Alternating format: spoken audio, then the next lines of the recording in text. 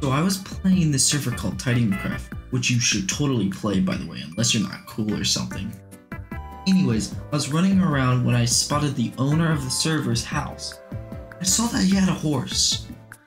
I've heard lots of stories about him having tons of diamonds. I wanted some of them, so I stole his horse for ransom. This took a while because the server prevents me from snapping the lead easily because of grief protection, but eventually it did snap, and I ran away with the horse. This is good for me.